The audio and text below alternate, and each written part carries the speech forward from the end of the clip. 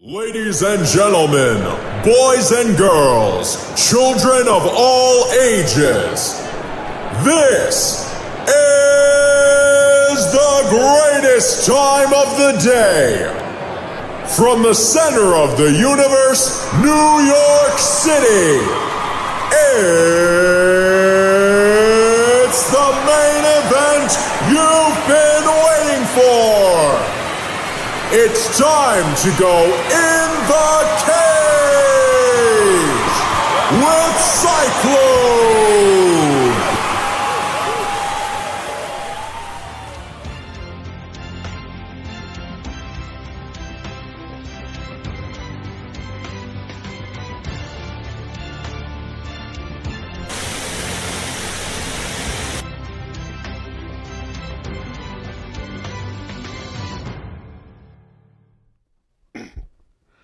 And your Messiah is back in your life. Where else am I going? But guess what? It is not raining. And guess what? First time. 33 shows. First time in studio guest. Ladies and gentlemen, without further ado, right off the bat, got to bring up one of the big men, I could say, over at the ISKA, Tom Spinoza. How you doing? How are you? Thank you so much for coming. Thank you so much. It's an honor. A lot of fun. It's an honor for me to actually have you here. I really, really appreciate it. So, right off the bat, how did you get started at the ISKA? Well, that's I guess the truth of the matter was I had my sights set on becoming commissioner of the New York State Athletic Commission. I had there was a petition that was started to get somebody in there. And a couple thousand signatures went in and became bigger than I had imagined. And David Berlin had interviewed me for the position. At the time, MMA was just becoming legal, and they were creating this thing. And I met with him and John Salgado and Eric Bentley, and I got the nod. And at the last minute, it didn't happen. So I was like, wow. But Corey Schaefer, the president of the ISKA, and I had been friends for a long time, and there was a need for a new sanctioning body in New York. And ISKA, 300 shows in 10 countries around the world, he had asked me if I'd be interested, and he would have brought the sanctioning to New York on the condition that it was me. And it turned out to be a lot bigger than I anticipated. Now, first full year this year, on December 14th, I have two shows. I have the Triton MMA, the Space in Westbury, and I have Friday Night Fights at the Broad Street Ballroom, and that'll bring us up to 38 shows this year. So we just became a lot bigger than I had thought it would be, but run with it. We regulate Bellator, we regulate Glory. I was supposed to be in Japan next week for Karate Combat, and we did that show at the on the 102nd floor of the Freedom Tower. So we're doing these amazing shows. I'm thrilled to be a part of it and be a part of the more important part, doing it the right way. The official, they just spent the weekend at the New York State Athletic Commission. Kevin McDonald did a certification of referees and judges, and I had the ISK team there. So we're raising the bar on the officials. And we don't want to hear that people have been robbed, and you hear it way too often. And take it out of the judges' hands. Well, if you've got two well-matched fighters, I mean, really well-matched, it is in the judges' hands. You know, if you're going to a show and it's like knockout after knockout, you have to wonder maybe the matchups weren't that great. So we're pretty thrilled with what's going on. I'm very proud of the people that are working on my ISK team.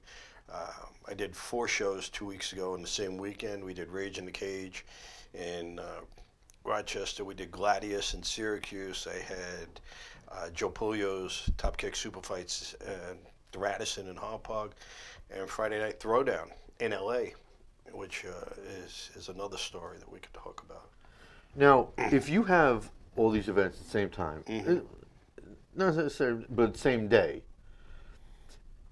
You as one of the top dogs, how do you decide which one you're going to, That's go it's to? a good question, and it really depends. What's going on in this particular instance. I went up to Syracuse as it was our first show with them, so it was important for me to be there. And generally speaking, I've been doing this for the last. I've been in the martial arts the last 48 years. I've been with officiating for the last 15 or so, not including boxing, and that goes back to about 20 years. But I know the promoters. I've either fought on their card, I've either had my fighters on their card, or I've officiated on their cards. I know, and then I also know when I have a show and I'm putting Chris Wagner as my rep, and I know my officials. I don't have to worry about it. The shows pretty much run themselves in terms from the ISK point of view. I have people that I depend on, and they never let me down. So I have a great team. So what's a typical day like for you? A lot of paperwork. I'm doing, like today, I spent most of my day. I have two shows coming up next Friday, and one's an MMA show. That's Triton, and the other one is a Muay Thai show. So, but they both require blood work, medicals for the fighters. So we've already gotten past the original where you submit the 10-day notice to the New York State Athletic Commission, the fight card. I've already approved the matchups, and now it's a matter of making sure that everybody has their meds in, their blood work, their meds. I make sure that the insurance companies send me the paperwork, so I know we have that. I actually get very involved in assigning the physicians, so I know who they are. I'm also sending the blood work and the medicals to the physicians in a Dropbox. They're approving them. They're, make sure that the Hep B, surface antigen, Hep C antibody, HIV, everything is done correctly, because you'll have blood work come back. And today, as a matter of fact, I was looking at one, it was Hep B antibody. I can't approve that. They have to go back and redo the test. Hep B antibody, it's nothing. It tells me you got a vitamin deficiency. The surface antigen tells me if you've got something that another fighter has to worry about. Hep C, big one. And if it's not correct, you're not only at risk yourself because you've got a problem. You're at risk. You're putting your opponent at risk, and the referee. We just went through this. I sanctioned Kasai, which is an amazing grappling. Some of the best grapplers, jiu-jitsans in the world, coming, ex-former or current UFC, Bellator, top people, black belts, and really, if you're into BJJ, and that's one of the things I have I'm passionate about. One of the main event guys tested positive for Hep C.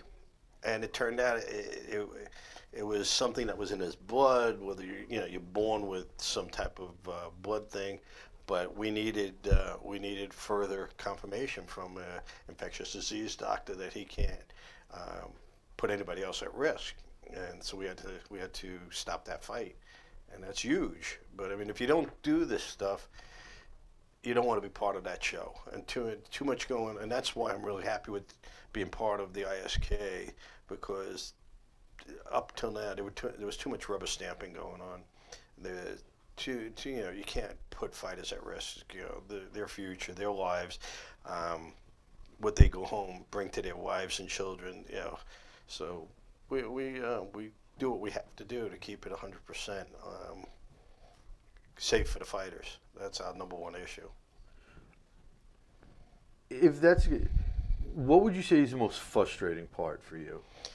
That just you want to swing at somebody. Again, getting the medicals in on time.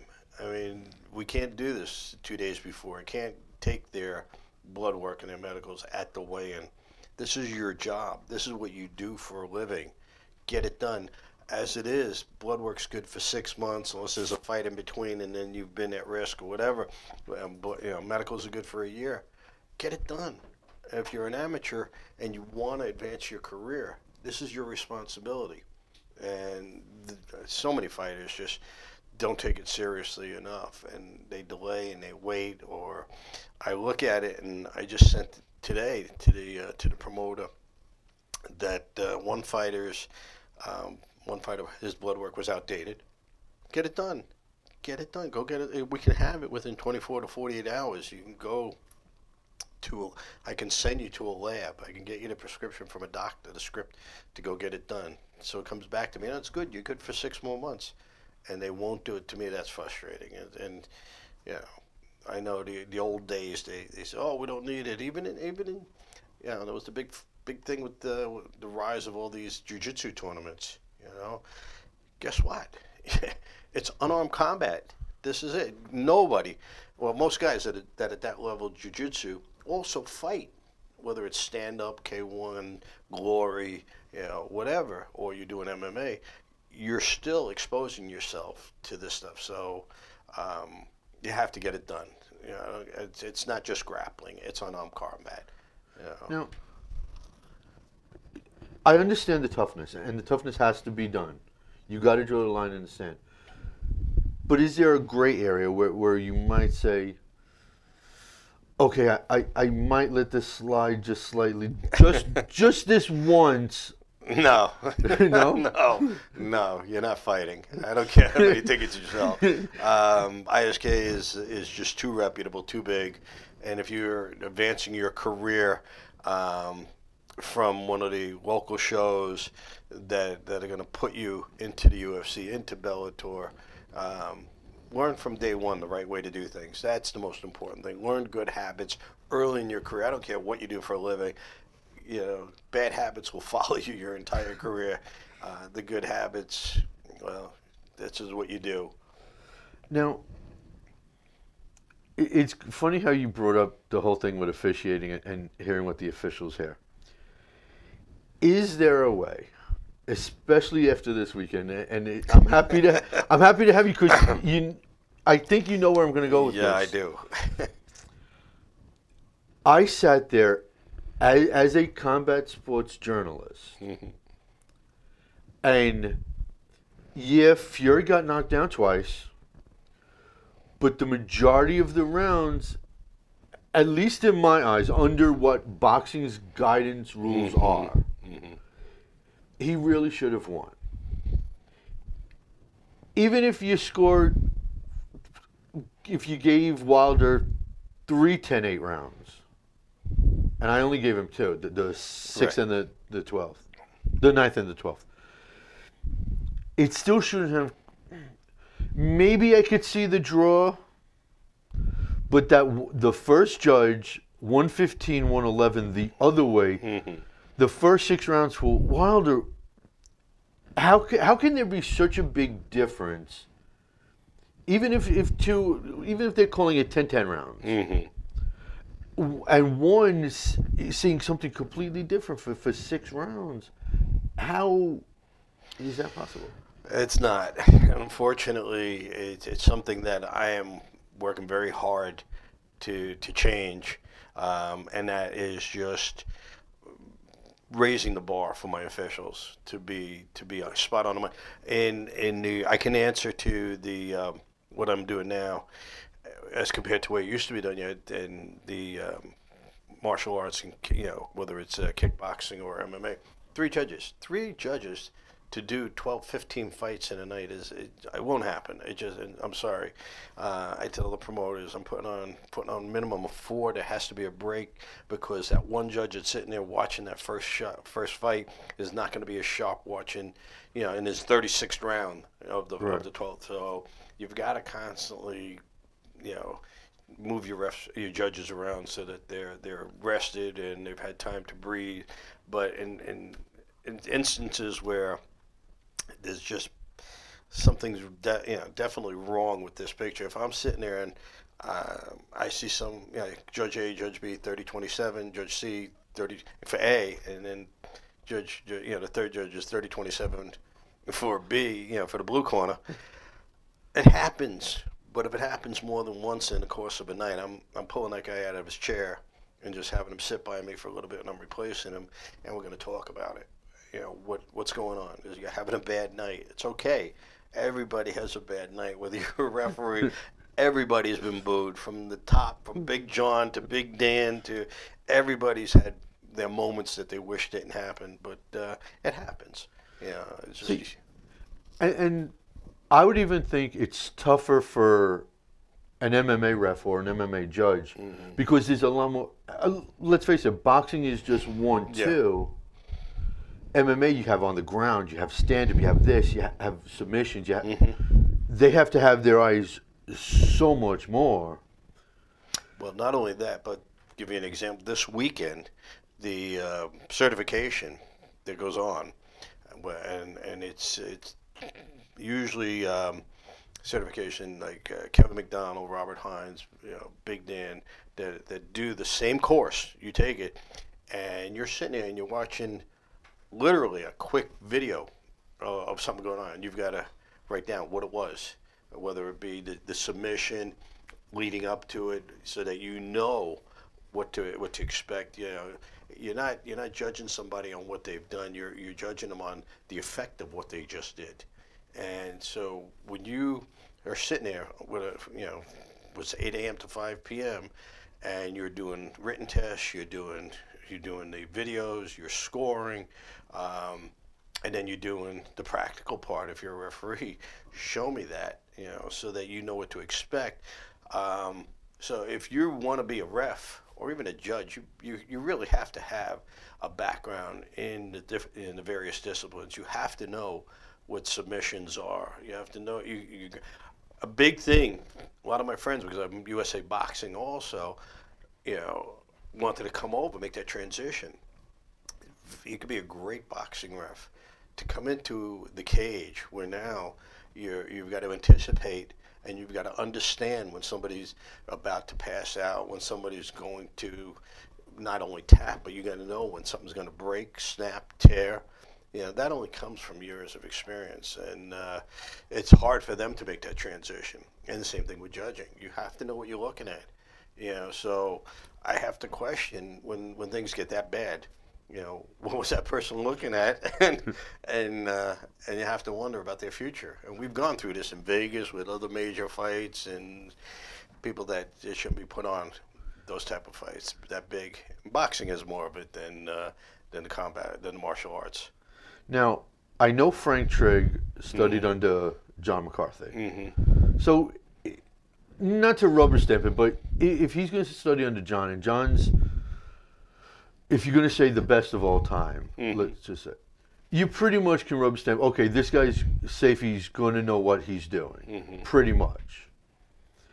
When someone like a Chris Lieben just retires and then steps in to ref, is it a good thing to have fighters jump in so fast after retirement to go in? Again, that's a great question, and a great fighter doesn't automatically make you a great official, and we've seen that in the past where somebody who outstanding black belt in jiu-jitsu, great, he did fairly well in the UFC and whatnot. Terrible official, and it's the same thing with being a great official. You don't necessarily have to have been. I know one of my friends, one of the guys that works for me, is an amazing official, but he's never really trained. And that's okay. You could be a fan of the sport and be very knowledgeable about what you're looking at as a judge, and it works. So to answer your question, no, I don't think it's a matter of time. It's a matter of, are you qualified? I would rather see them shadow. I'd rather see them, start out on an undercard and just see that they're comfortable in the way they move, the way they anticipate what's going on. It takes a lot to be a really good ref. I mean, I've seen a lot of guys with a great deal of heart and and knowledge, and I've known them, and unfortunately, I can't, I can't use them, because then it just creates a problem. See, it's funny how you say heart, because that actually segues into the next question. I wouldn't imagine someone of your stature has to deal with Dana White, you know, and Dana's a hot-tempered guy. Mm-hmm. Which in a way is good because he shoots from his hip. He doesn't, you know, hold back. And for most people, it's a good thing. But if he says something to the effect of, Mario Yamasaki, never again in one of my octagons, ever. He can't really call that shot. That's up to you guys, right? Well, that's your gray area that you mentioned before. And that's unfortunate. Because here's the deal. I know dealing, you know, deal with Bellator. Scott Coker's not the hothead to, in front of guys like me in a media room. He might take you to the side. Hey, look, this guy's a little shaky now. Something's going on. Pull him aside. Dana, in front of the whole entire media world, this guy's gone. Yeah, that's wrong. And it's unfortunate that it happens. I'm proud to say one of my closest friends is Steve Mazzagatti. And that's another one. You know, and I thought, you know, I think the world is Steve, and I've learned a lot from him. And I've looked at my mentors have been Steve and Big Dan. You know, so yeah, you talk about Mario, you talk about Steve, and there have been others that, you know, less known. That have had the wrath of of Dana. And you're right, Scott Coker is an amazing person, and you know. But at the end of the day, the assignments have an influence. You know, Mark Ratner will, you know, call up the ABC, or to call up Corey Schaefer, you know, at the ISKA, and there's a core team. There's no doubt about it. There's a core team because when you're that. There's an enormous amount of pressure if you're a local ref who's done well, and you know we all have to start out at the smaller shows to get to the big show, but there's an enormous difference when you get there and you're on TV and you're mic'd up, and it changes everything. It changes everything. So they bring in their big names that they know are going to handle that. You've got to work your way up to that. So I don't think it's a big issue, you know, with going to see a UFC or a Bellator fight and seeing Dan or seeing, you know, the usual, you know, Brian Miner or, you know, one of the more regular referees that, you know, you got to work your way up there, and until you know you've made it when they boo at you. It's horrible, but especially if your wife's in the front row and she's saying, "I don't know him." How do you feel about instant replay? Getting involved again, I don't think it should override a referee's decision. It's great to look at a foul, you know, from that point of view. But again, the whole sport is just so quick and fast paced that anybody could be an armchair quarterback and, you know, look up at the screen and go, "You didn't see that punch to the back of the head?" You know, it is what it is, and unless it's a blatant. You know, the eye poke and all that stuff. You get to go back and look. I will neither confirm nor deny being in the back covering an event, and might have said that once or twice myself. I'm just gonna ixnay on that. Oh, so going back with the blow, we're gonna. I don't even know how to phrase this. When the UFC brought in USADA, it was looked at as a good thing. They're strict as, you know, hell. They're not going to let nothing slide. Other companies not bringing in USADA, and it's still the Wild West. Okay, especially in Japan. One, Ryzen. Is there a distinct policy that should go into effect across the board? And as a matter of fact, I've even talked to Todd Anderson about this, where across the board, not only through the United States, but around the planet, no PDs whatsoever, just cut them right on a dime. And same thing with a set of rules, and not have someone like John or Dan have to go for every event that they go to, have to explain to fighters every single rule because every state is different. That is a real issue that we're addressing now, that's being addressed. There should be and one set of rules, not the old unified rules, the new unified rules, or what has happened in neighboring states where by the third fight, all of a sudden, they have to readdress. Well, the commission didn't say we were using the new. We were going back to no. There has to be a unified rules across the board. And you're 100% right that even what we do now at the ISK, we do the pro and am kickboxing, we do glory. One of the things I do when you asked about my day is to send out the rules. This is what we're going by. Give them to the promoters, send them out to every fighter who signs an agreement to know what to expect. As far as a rules meeting, well, at the pro level in MMA, the refs are going to the individuals and explaining what we're doing, why we're doing it, and this is what's going to happen. This is what you can expect from me. This is what they expect from you. So from that point of view, I think the playing field is leveling off. That we're seeing more uniformed rules across state to state. I think it was an issue, a bigger issue. It's becoming less of an issue. And people get more comfortable with what we're doing. There was the issue, what's a down fighter? The 4 points of contact versus 3. They looked at the Weidman fight. That seems to have settled down.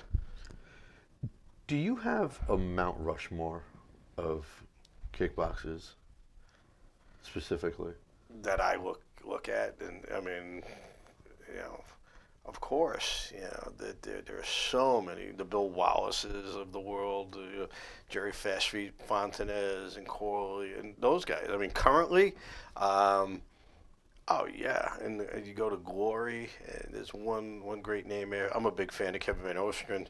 I love watching him do battle because he's so unpredictable and colorful. Champions don't have to win everything. They just got to put on a great show.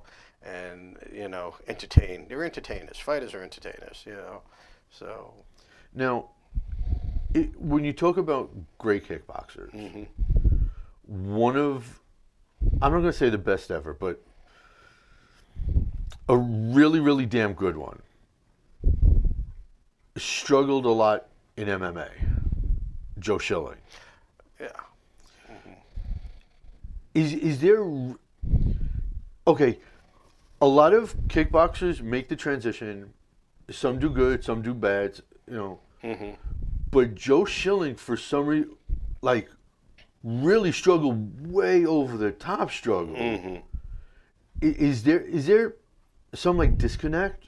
No. It's not a disconnect. It's just what you're good at. He was just really good at fighting. I mean, I see a lot of guys go into the MMA that I've known that had superior kickboxing skills, and they hoping to keep it standing up, keep the fight from going down to the ground. We see that a lot, and unfortunately that doesn't always work. And when it goes to the ground, it becomes a very boring fight. Because they may have some bread and butter skills, but they not enough to keep it real. So again, but to that point, I think that's why we're seeing such an explosion of popularity among Glory, Karate Combat, some of the more popular stand up in the Muay Thai world. I've been ref at Lions fight with Brian Mine and Big Dan for the last 4 or 5 years. To me, it's the most exciting thing in the world. You just, from a referee point of view, you got to move. These guys are blasting one another with elbows and with knees, and the stand-up is probably, to me, one of the most amazing ways to fight. I mean, I'm a little too old for the MMA from my fight days, but to me it's a lot more exciting being able to throw that kick out there and looking at the Bill Wallaces of yesterday that are still at their age, or Ron Van Cleef, Mike Shidoshi. That just amazing fighters. See, I'm more the for a big guy, it's gonna be hard to picture this, but I'm the more on the ground type guy. And I was talking to Stitch Duran about this at the last World Series of fighting card. John Fitch and Jake Shields. And if I can tell you, they had 5,000 at the Hulu Theater.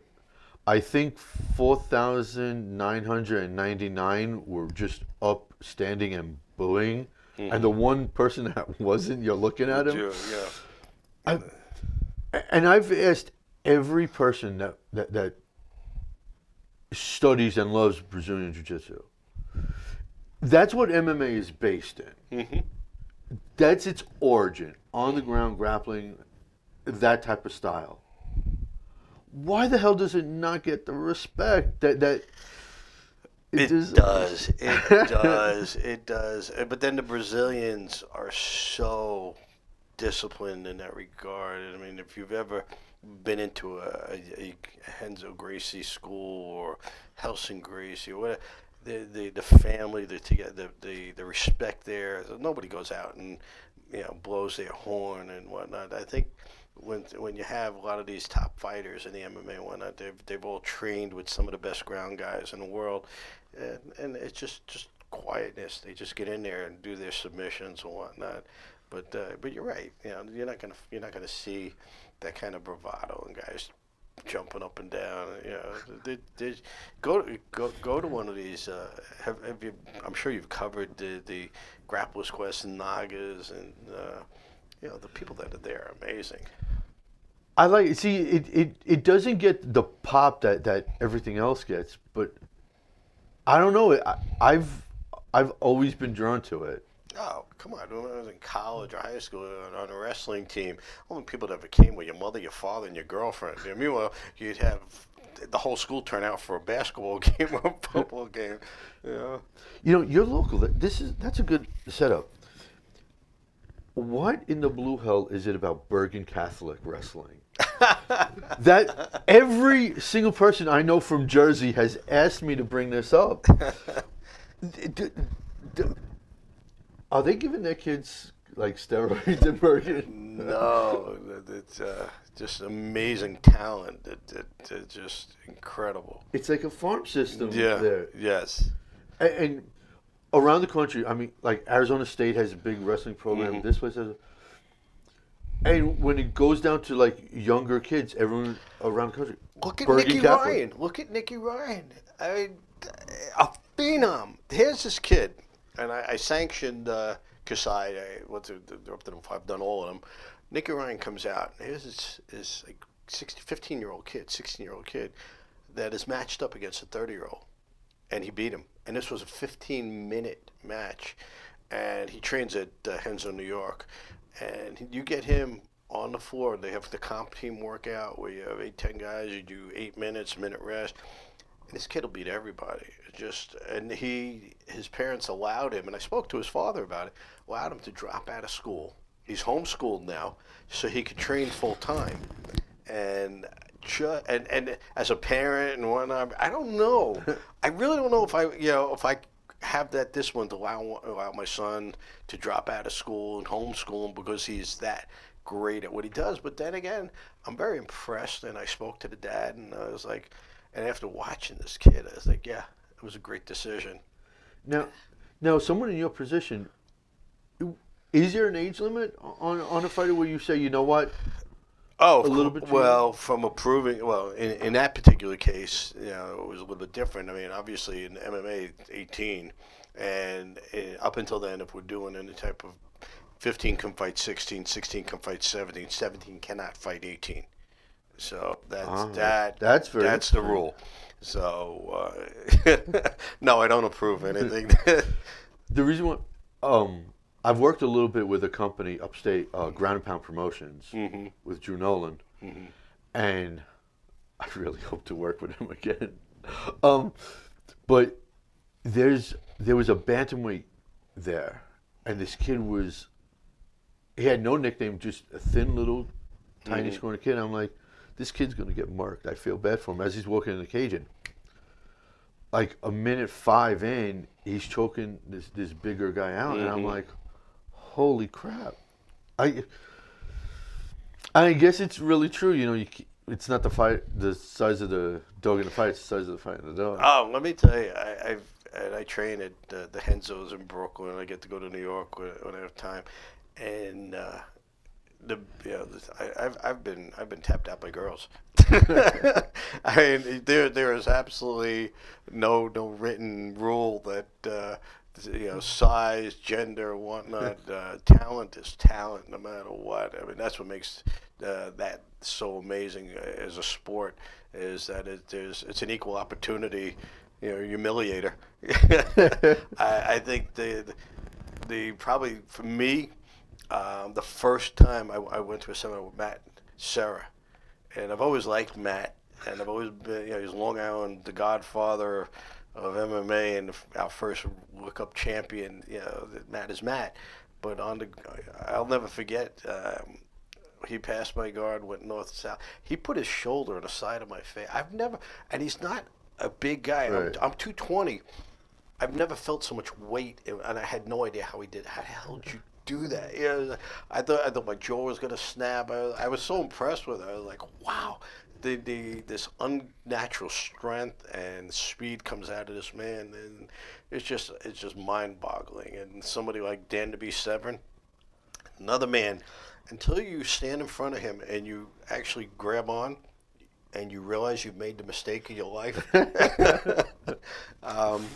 No, so I've rolled with guys that were 100 pounds lighter than me, and I've rolled with guys 100 pounds heavier, and I'm telling you, that's what makes the sport great. Yeah. Now, you guys and the WKN split a while back. Yeah, before my time. Yeah. Do you think the ISKA would ever again meld into one from around the planet? Wow. I don't think we have to. I think Corey's just getting back in from Italy this weekend, and there's something every couple of days all over the world.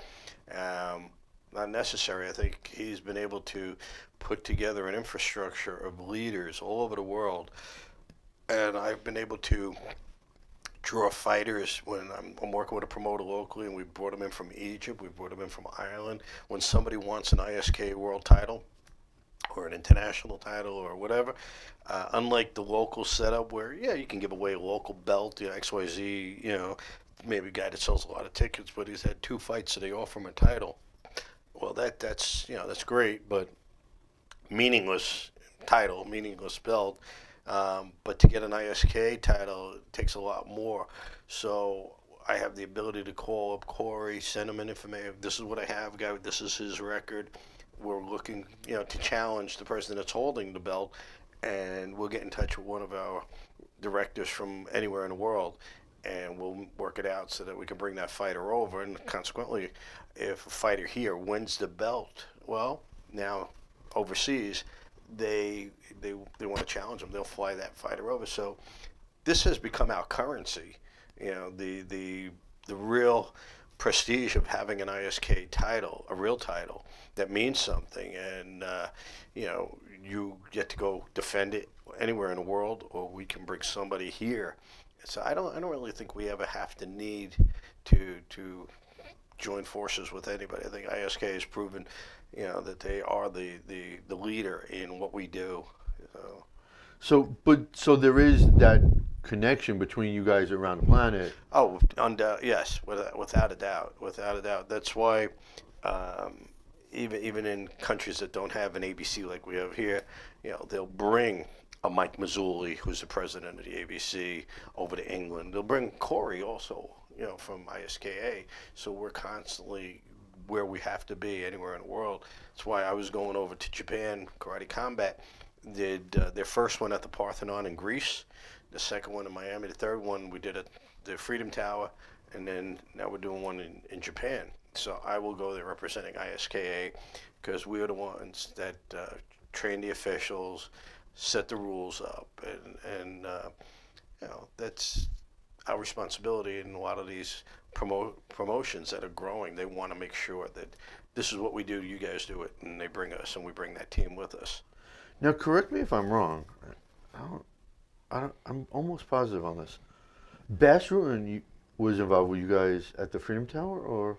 Bass Rutten was the voice of Karate Combat. Him and Scott Wheelock, and Bass Rutten is probably one of my favorite people in the world. Nobody makes you laugh like him, and he's genuinely one of the nicest guys you'll ever meet. That just you talk to him, and it's like talking to your best friend. I mean, the guy is just so down to earth, so grounded, and just humble at what he does.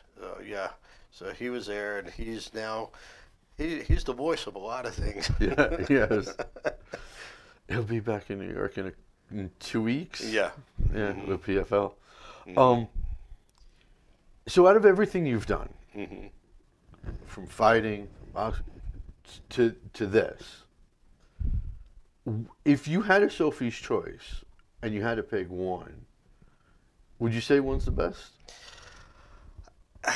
That's kind of a very interesting to be answered honestly, and I've given so much thought to this. Where if we could do things over, what would we do? And having been in the game for 48 years, teaching, training, fighting, whatever, being a referee is probably the adrenaline rush to be able to be there, be the third person in the ring. It's something that as you get older, you got to know when to kind of stop.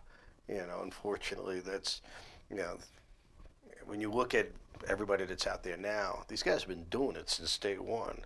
You got the next generation. So I like what I'm doing because I can make a difference in the sport that I love. I can really make it better for the promoters, for the fighters, make the sport grow. And so I guess, I'm always I still ref in other states. I don't do it in New York because I am the New York State Director. But I'll go to Foxwoods, or I'll go to Massachusetts or Missouri and be able to do what I love doing. But there's something about being a ref that is just, to me, it's the all-time high when I'm doing it. Just being so close to the people that that's the bad part. You admire these fighters. I'm a fan, but you can't be a fan when you're a ref or an official. Or a reporter. Yeah. I gotta tell you, the first time credentialed, I was told, listen, no hats, no T-shirts, no cheering, no oohing, no ahing, no nothing. And to be honest, the first thing I was credentialed for was the New York Mets through Jay Horowitz. I was told, you gotta act like a professional. And I'm sitting behind Frank DeFord, who used to run the National, and I'll never forget it. Sid Fernandez is pitching against the Dodgers. By the third pitch Sid Fernandez threw in the top of the first, Frank DeFord was in front of me, piss drunk. And I looked at my cameraman, I'm like, well, if I'm told to act like a professional, this is going to be easy. But they're like, no, listen, he can get away with it. You can't. I'm like, that's not fair. And even covering MMA stuff. You can't you can't but when you have a crazy freaking knockout, when like an Overeem Ngannou, when someone just, how do you not go, it's a human reaction to gas. Well, if you're a ref, you can't. And the other thing that's really tough is you've got to discipline yourself not to take pictures with people.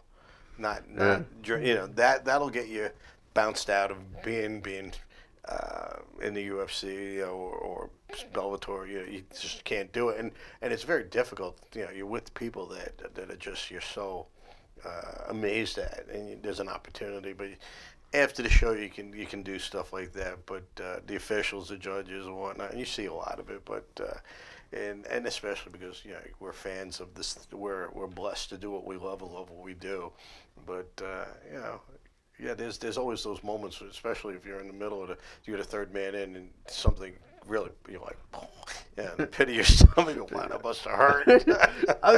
or especially like a low blow, and a guy just you up can't and help, down crying. You can't help but go, It's human reaction. It's like hitting your knee and your knee moving up. Without a doubt. But you kind of hold your breath and just okay. I'm not gonna smile. I'm not, and you can't help but laugh too sometimes. There's some, you're in the middle of a ring. Yeah, you two MMA guys and you roll around, and one guy farts, and and you know they're giggling. They're beating the hell out of each other. They in the middle of this, they just think it's very funny, and you're the third guy there, and you've got to not, laugh at it. So, see, I was going to ask you about that, but I decided not to. So, it's good how you answered that last question. Before I let you go, and this one's really interesting for me because where you are is something that I would literally give both my arms for. How does someone get into that side of the business? That is a great question that gets asked a lot, and I have to laugh because it took me 48 years. I got maybe 3, and I'm telling you right now, the last 2 are going to be. I'm going to be in a lot of pain. So, aside from people think you take one of these courses with a Kevin McDonald or Robert Hines or John McCarthy or Dan Mergliotta, and you sit through and you get your certificate, and that's great. But unfortunately, that's not the what I use as the to hire somebody. Just because you've got this piece of paper, I'm glad you took the course, and that's step 1. But now you're going to shadow, you're going to watch, you're going to work your way up that from inspector to to getting in the cage, so we could see how you're moving and whatnot. But when I started doing it, what I did was I got on every commission I could, wrote to them, did the application, and then it would cost me a fortune to fly to Missouri to do a show. Get paid $200, come home. It cost me $400, but you do that to the point where all of a sudden now people start to recognize you, realize who you are. It's like opening any business, starting any. You are the business, and you're gonna dedicate your life to it, dedicate yourself to doing it, being everywhere, getting well known. Till all of a sudden, you find yourself doing bigger shows. But that's you start out doing all the small shows. And enjoying it because you have a lot more fun at the small shows. Do you really? I love it. I absolutely. It's like a lot of guys, USA Boxing, which has been part of my life, and I wear my dad's 1949 gloves around my neck and whatnot. And a lot of guys won't go pro as a ref because once you go pro as a boxing ref, you can't do the Golden Gloves anymore. You can't do the JOs, and that's where you have the most passion, the most excitement. There's nothing more exciting than the Golden Gloves of, watching these kids get in there, watching, the Mark Breelings. And you ask any pro boxer as a journalist, and say, what was the greatest moment of your life? What was the greatest win? I will guarantee they tell you it's the Golden Gloves. There is absolutely nothing more prestigious than wearing those gold gloves around your neck or silver gloves, But that's it. So, you don't want to give that up. I wouldn't want to give it up. I wouldn't want to give up being an amateur boxing ref to be a pro. And it's great. But I'm never going to be Arthur McCanty, who's a good friend of mine and a great But I look up to these guys, and but I also think in the combat sports, the karate one, I'm as qualified as the next guy. And that only came from 15 years of watching and training and doing it, over and over. So pay your dues like anything else. Enjoy doing all the local shows, do them all, and travel, and go upstate. And my wife used to laugh at me. I'd get in the car, drive hours to North Carolina to do a show, drive to 5 hours to Massachusetts to do a show, because you love doing it. That's what we do. Ground and Pound was up in Whitehall, New York, when I was going up there. Mm-hmm. What a trip. 6 hours from Brooklyn. Oh, I drove up to Syracuse. We had the snowstorm a couple weeks back. The weigh-ins were on Thursday for the Hot Dog show from 5 to 7. 9:30, I was still there because guys were trapped on the LIE. And I was like, I'll weigh in tomorrow. No, they couldn't go home. So I stayed, did that. Did the show Friday. Saturday, drove up because planes went not to Syracuse. 17 was closed because of the snowstorm. And I'm like, oh, this is great. Yeah, I'm talking to the guys up in Rochester. It's like they already got a foot of snow down or whatever. But you do it. You just do it. You laugh at it. Now I laugh at it. I got a Jan 5th show in Syracuse. I can't imagine what the weather's going to be like. But, it is. If you want to do this, if you want to get to that level, Yeah, start now. Just do as many shows as you can. Get on as many commissions, shadow, pay your dues, and make a name for yourself. You also have to be good. Right. Yeah, that does help. It might. I mean, you'll make mistakes, and it happens. And there are times you just want to crawl out of the cage or climb out of the ring. But you know what? It is what it is. The majority of your stuff is good. People know that. You know, and your heart's in the right place, and your ego is outside the ring, you know, or the cage.